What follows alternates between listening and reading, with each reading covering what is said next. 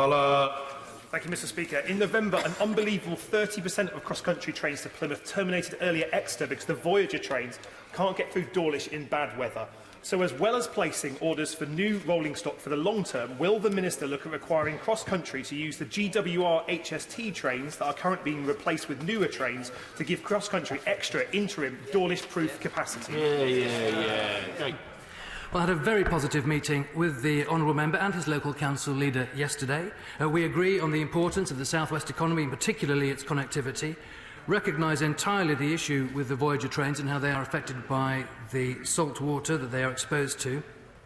CrossCountry are working on an engineering solution to that, and we're working on adding capacity into the franchise. Franchise passenger numbers have grown by 25%, so we need to put more rolling stock into it. But that will look including where we can get the trains from to expand that capacity.